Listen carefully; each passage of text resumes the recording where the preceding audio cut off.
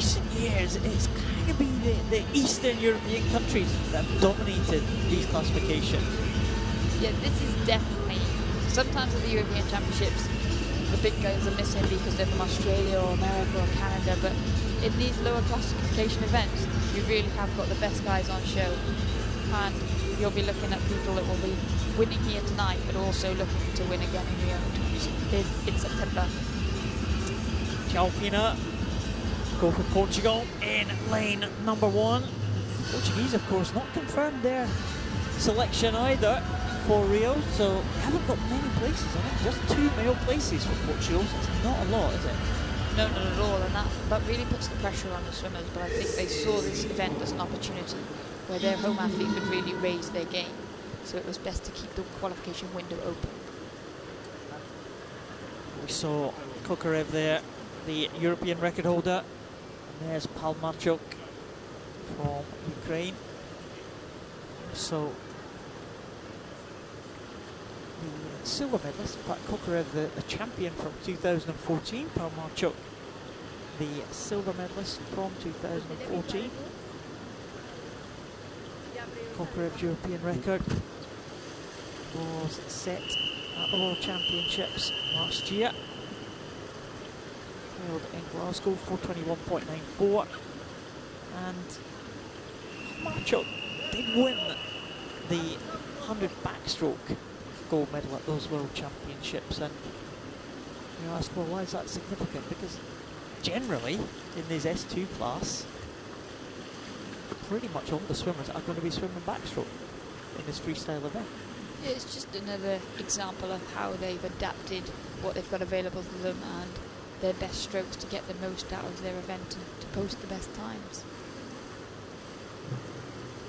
This is always fascinating here that the coaches pretty much have employed all the same starting techniques there. The coaches holding the swimmer's feet onto the wall. They can't add propulsion, but they can hold the feet onto the wall at the start.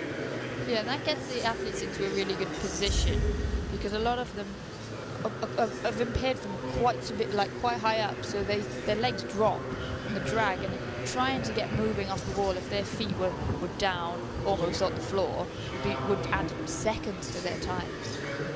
And again, it's something that we've seen. I mean, you saw all the athletes there, all the 10 athletes employ the same starting technique, but that wasn't always the case a few years ago. No, absolutely. I mean, you can have such a range of impairments included in this group. You can have those with severe limb deficiency, or you can have cerebral palsy athletes, and obviously they have the ability to hold on to the start block and then use the push. Jim Anderson was a classic example.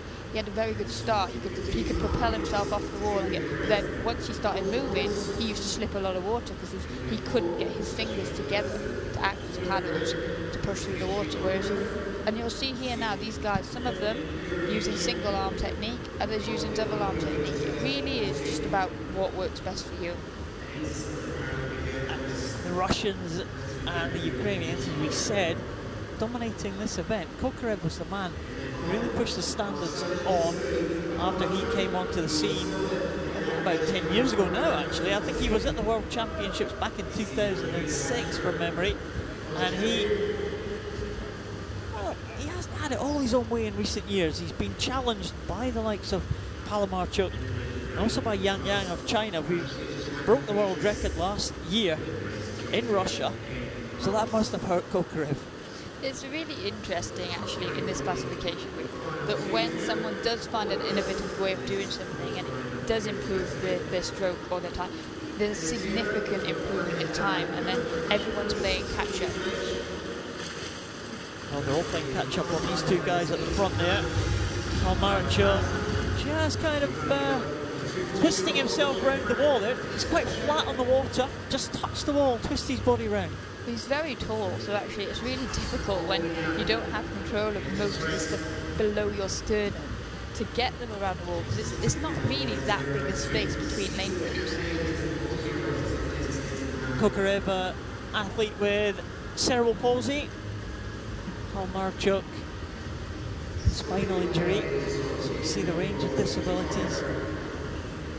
Just come together there in this S2 classification. And KOKAREV is quite sort of more jerky in the water. He kind of lunges his whole body back, doesn't he? Yeah, he'll have a lot less control over what he's got available to him because of his cerebral palsy. You don't quite have the same ability to place your limb, but as you can see, he's got more speed with his arms, so he's doing more strokes per minute than the other guys, and when it's going well, you have a really good day and you see him swim really well. But the only problem with that is when you're having a bad day, it tends to go quite badly. Well, I think he's having a good day at the moment because he's pretty much on his European record pace here, KOKAREV. Just wonder if he's going to come back strongly here. Yeah, and this will be the difference in this classification compared to the higher classifications we've seen earlier in the session. They don't have the ability to change through as many gears as the more functional athletes, say maybe in the S10 classification. So if they are swimming well, then we'll see good heat times, even though we've only got to drop 2 athletes. We are on for a very good heat time here. KOKAREV and PALAMARCHUK. PALAMARCHUK actually coming back, he gets a lot more grip, doesn't he, on the water there. Looks like he's propelling himself through very well. His body very, very straight in the water, keeping that buoyancy up there. But let's have a check on the clock here. It could be very, very good here.